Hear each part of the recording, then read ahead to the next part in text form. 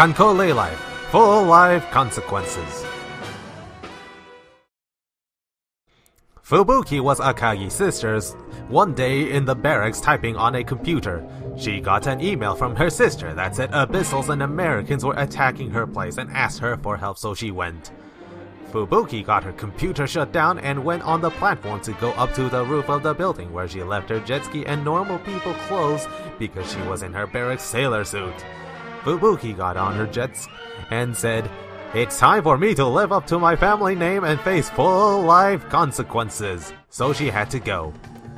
Fubuki ramped off the building and did a backflip and landed. She kept cruising down the bay and made sure there were no zombies around because she didn't have weapon.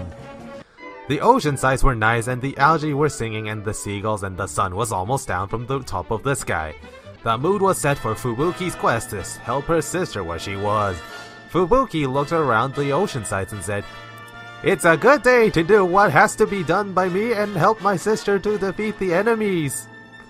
Fubuki was late, so she had to cruise really fast. A coast guard was hidden nearby, so when Fubuki went by, the coasties came and wanted to give her a ticket.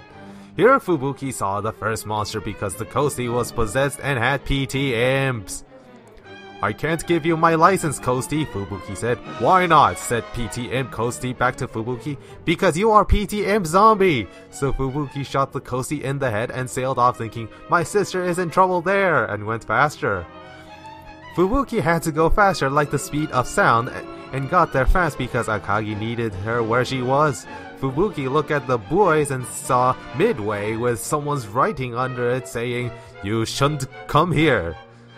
So Fubuki almost turned around but heard screaming like Akagi, so she went faster again. Fubuki sailed in and did another backflip and jumped off her jet ski, and the jet ski took out some PT imp zombies in front of Fubuki. Fubuki smiled and walked fast. Fubuki then looked on the sea and found weapon, so she picked it up and fired fast at zombie boats in front of a port. Fubuki said, "Zombie boats, leave this place," and the zombie boat said, "But this is our port," and Fubuki felt sorry for them because they couldn't live there anymore because they were zombie boats, so she blew up the port and killed the zombie boats so they were at peace. Then Fubuki heard another scream for her sister, so she kept cruising really faster to get where she was. Midway was nothing like the ocean sights.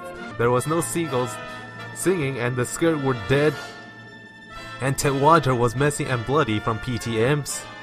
When Fubuki got to where the screaming was started from, she found her sister Akagi fighting the final boss, and Akagi said, "Fubuki, over here!" So Fubuki went there to where Akagi was fighting. Fubuki fired the shell from the cannon really fast, and the shells went and shot the final boss in the eyes, and the final boss couldn't see.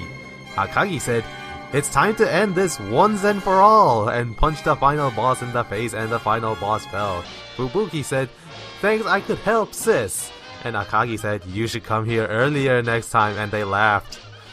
They laughed over quickly though because Fubuki yelled, "Look out, sis!" and pointed to the top of the sky. Akagi looked up and said, "No!" Fubuki, sail out of here as fast as you can! And Fubuki sailed out real fast out. Fubuki looked back and saw Akagi get stepped on by the next boss, and she was mad and angry. "I'll get you back, evil boss!" Fubuki yelled at the top of lungs. To be continued!